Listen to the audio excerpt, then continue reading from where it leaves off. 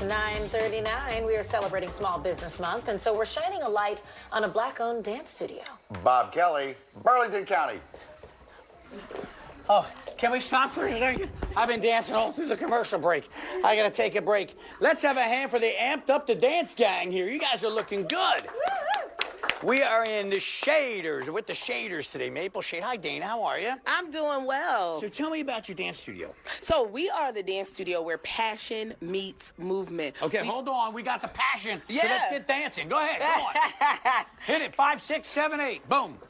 Let me see y'all jump in that. Get it, get it, get it. So we always have to warm up. We want to make sure we're always warmed up before we do any type of dance. Okay. And here at Amsterdance, we foster self-confidence and creativity through dance in a fun, energetic environment. So it's all about the vibe. It's all about the energy. All energetic. I love it. And this is getting all that energy out. There's no cell phones. No, right? No. So when you come to class, you need to focus. That's so right. we start at 2 years old, and even our babies, they're focused. We go all the way to 17 and adults. We've had somebody 66 come to Zumba classes. So how did you get started doing this? So here's the thing. I've been dancing since I was a little dancing. baby. Let's go.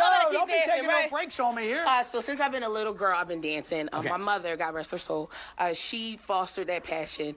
She made me dance for church and praise dance and mime, and it's just something that never left me. So I decided that I wanted to do this, that I wanted this to be my life, dance. In 2020, I decided to open a dance studio. Now, I did not know.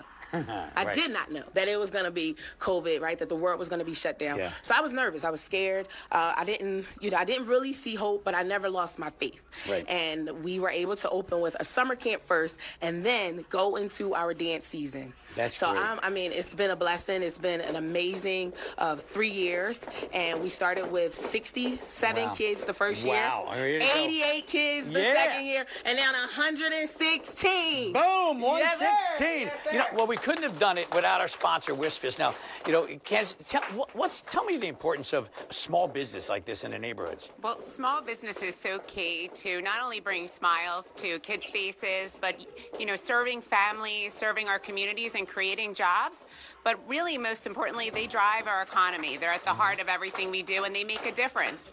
Those dollars go back into the communities through their patronage and helping, you know, others have their business and their families thrive. So we really enjoy the impact. Yeah. And also the stories, the success of those small businesses really energize us. Well, thank you for all you do, because again, you know, with your help, you were able to put this together, have a place for the kids to dance, jobs for everybody.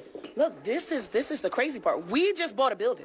So we have a 2-story building. That's what WSFS helped us do. Wow. We bought a 2-story building, and now we're going to open up our space, 2 floors, and we hope to have 200 kids next year. You hold the microphone. Yeah, I got it. Dance. All right, let's pump it. Come on, here we go.